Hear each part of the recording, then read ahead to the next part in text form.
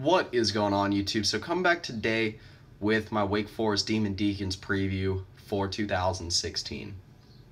So talking about a team that went 3-9 overall, 1-7 in conference, good for 6th in the Atlantic division of the ACC in 2015. So start with the first of my three key players. I'm going to start with the presumed starting quarterback for Wake Forest, and that's John Wolford. So Wake Forest is still in the midst of a quarterback battle.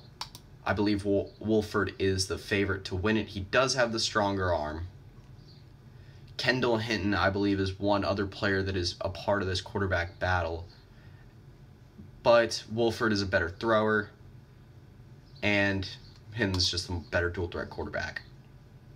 So my second key player for Wake Forest is the sophomore running back, Tyler Bell. So he'll be splitting the backfield this year with Matt Colburn. Backfield that could be pretty good this year. Tyler Bell had a pretty good freshman year, around, I believe, 50 carries for over 400 yards. So nothing electric, but nothing bad either. Actually, that would actually be really good. Oh, never mind. I don't know how much. I don't know how many carries, but yeah, it was for about 450 yards. So the backfield's going to be big this year. There's got to be something done to help out the passing game, just because the offensive line has not been good the last couple years.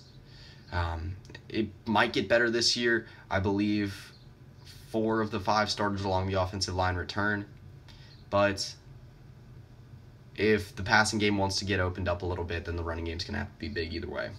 So my next key player, moving over to the defensive side of the ball, is the linebacker Markel Lee. Leading player in tackles for loss for Wake Forest the last 2 years. Maybe the best player along this defense. There are actually a lot of good players on this defense, though. Pass rush led by Wendell Dunn. This defensive line is actually very experienced, all juniors and seniors. Then in the secondary, you got a guy in Brad Watson that should be the leader of the corners and just probably the leader of the secondary overall. So having leaders at every level, I've mentioned that a million times through my previews. It's priceless to have. So move into my first X factor, and that's the offensive line. Mentioned it earlier, the offensive line has not been good for Wake Forest the last couple years. It's hard to tell how the rest of the offense would go, just because the offensive line has struggled. Injuries have been a big part of that. But again, they do have, I believe, actually all 5 starters coming back now. So you got the starts there. You got the experience there. It's just time to make things happen. And that leads into my second X factor, which is staying healthy. It was mainly the offensive line. The defense struggled with injuries too. One of the bigger players along the defensive line, Duke, Ejiofor, is definitely one of the better pass rushers they have. Struggled with, I believe, a concussion last year. They had a few problems in the secondary with injuries. And, mainly the offensive line. Like I said, that's one of the big keys for this team this year. If healthy, this is a Wake Forest team that does have the potential to make a bowl game this year. They do have a rather friendly schedule, especially out of conference. So move into my trap game for Wake Forest, and I'm going to say that it is Tulane. A Tulane team that I don't think will be very good this year, but also at this point, really any FBS team will be able to challenge Wake Forest to some degree. Again, it's the first game of the season, so if they overlook this game, then it could be a problem.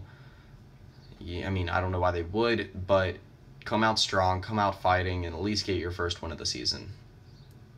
So my biggest game for Wake Forest is NC State. In my mind, Wake Forest and NC State are going to be duking it out for that maybe around that 4th spot in the Atlantic Division this year.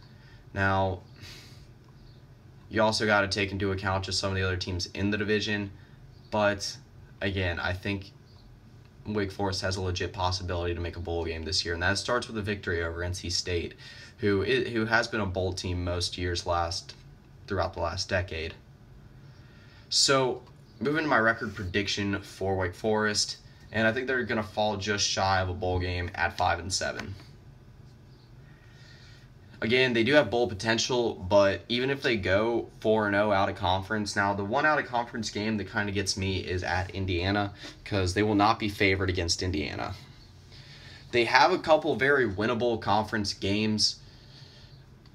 Syracuse at home, they should be favored. Army at home, that's not conference, but you get Virginia at home. Then you also get Boston College at home. I'm thinking, looking up and down the schedule, Boston College should be a win. UVA should be a toss-up. Army should be a win. Syracuse should be a win. Delaware and Tulane should be wins. But again, you still got some very tough games. At Duke's going to be tough. At FSU. Like I said, at NC State will be tough. At Louisville, and then Clemson at home. But anyway, that pretty much does it for my Wake Forest football preview for 2016. I'll be coming back a little bit later today with my Navy preview, but that's pretty much it. See ya.